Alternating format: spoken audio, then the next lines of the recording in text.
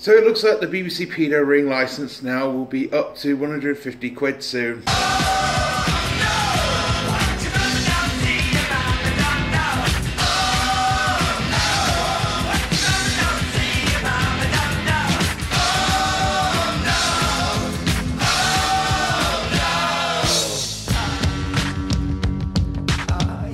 Hello everybody and welcome to a TV licensing episode.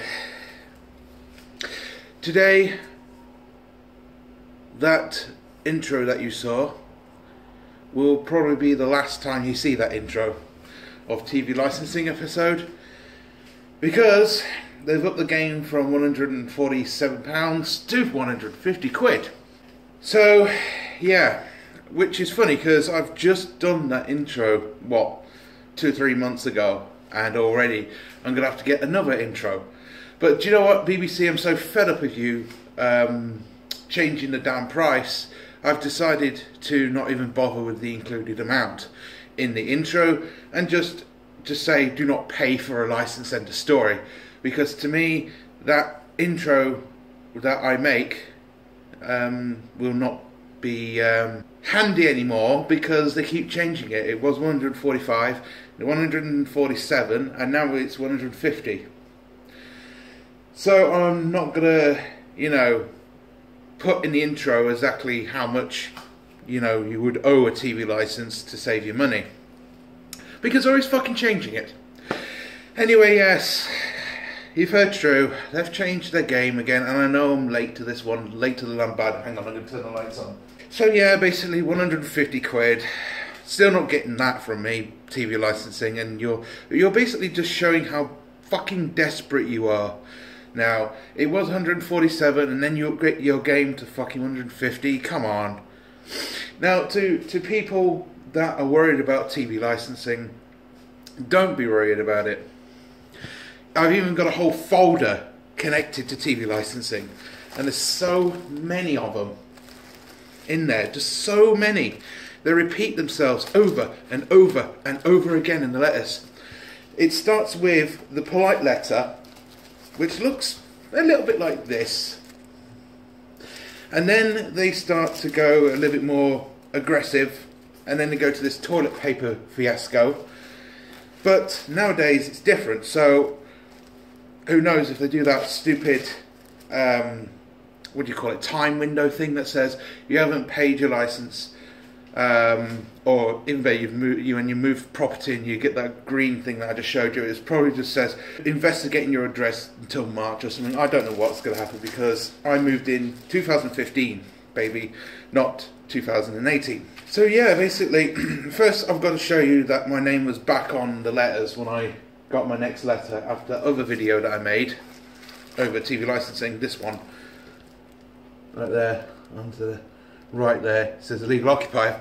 So yeah, I did get next door's neighbour's TV licensing thing, which either shows that he doesn't want a TV licence or the factor of he doesn't live there and they're still trying to pester the shit out of him for it. But anyway, that just shows, with all those letters that I've collected since 2015, there's nothing to worry about. Nothing to worry about. They send endless fucking letters through the 2 or 3 years I've lived here, and still nothing has changed. Nothing has changed. Okay, they've put my first name and my second name on the letter, but I never contacted them. So yeah, you just don't contact them, folks. That's a simple way forward for it. So yeah, 150 quid. Wow, BBC, that just shows that you can't make your mind up, or you're fucking desperate for people's money and all that. And as someone said in the comments, no one's going to be able to afford the BBC soon, because the amount that they've put it up to, it's going to get so high that people won't be able to pay for one. Won't be able to pay for one? Hardly anyone can pay for one now. 145 was a lot. 147 was greedy, and then 150 was even more greedy. So, what next? £300? Or even better, do what their court settlement says, £1,000, because then you've overrided yourself, BBC. My advice is, if you don't watch TV, don't have a TV licence. If you want to keep feeding those pedo bastards, go ahead, but I don't. Simple as that. Anyway, thanks for watching, guys. Don't forget to comment, rate, subscribe. And just remember, if you're worried about not having a license, here is my tips to you guys. 1. The letters are bollocks. Just throw them away, or just put them to one side, or just leave them as a collection like I do. 2. Never ring them, never respond to them, never open the door to them. Keep them knocking outside in the fucking frost, the snow, the fucking great summer that's going to happen out there. And 3, do not watch iPlayer. Do not watch live signals. Simple as. And your life will be free from these bastards. It doesn't matter what you do anyway behind that door anyway, because it's your private property unless you're under council. So these pricks are just playing with fire here. And they're definitely playing with fire because according to a new study, I don't know, I got it off the internet, but apparently they're going to be ISP tracking to people that say that they don't need a TV license. So that means that they have literally given you the middle finger to your privacy. They've also, with this information that they found out of me, my actual full name, they've fucked with my data protection. They've also fucked with people's ISPs, because that's your biggest privacy in the book. And what they're doing is going to be very illegal, so I don't think it's going to be patched across. But if it does, it just shows how fucking shit society can get.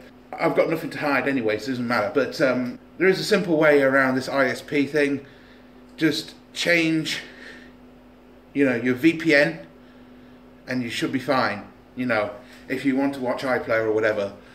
I'm not encouraging people to do it. I'm not saying do it now, am I? I'm just saying, for your privacy and for your right, I think you should be allowed to do what you want behind the door and not get fucking nosed at by a fucking copper or a fucking TV licensing scum of the universe team that break more laws than you will ever do. So don't buy a license, folks. That's all I have to say. Unless you want to buy one. Anyway, thanks for watching. Cheers.